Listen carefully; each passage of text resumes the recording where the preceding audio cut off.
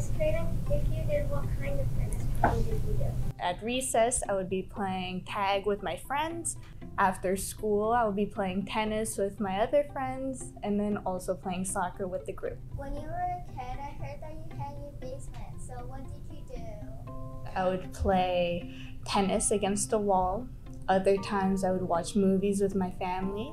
And my favorite part is building forts with my younger sister, imagining a whole world. Did you play other sports?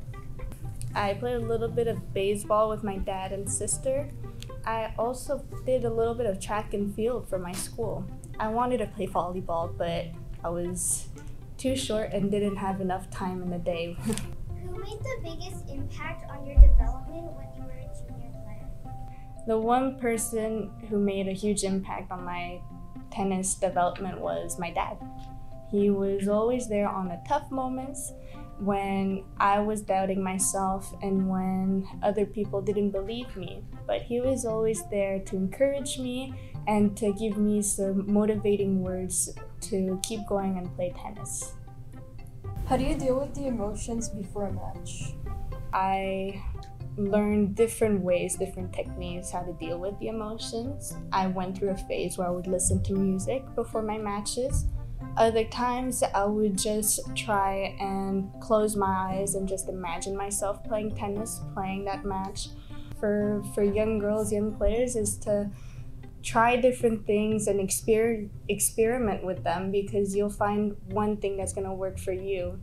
Do you remember when you were 11 or 12 how much you trained?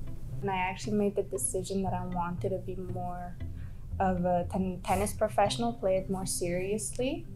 And that's when we started playing a little bit more tennis, maybe 2 hours a day, and then also 30 to 40 minutes of fitness, and that would just be running around the track, or even just doing a little bit of push-ups, sit-ups, trying to get the muscles building and the cardio up.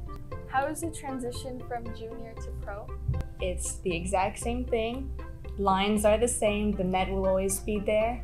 The only difference is the balls are gonna come in faster and a little heavier.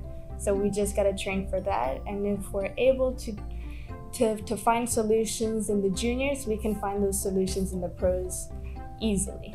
What got you into tennis? Was it just like out of the blue, or was your family always planning on it? I wanted to be a soccer professional.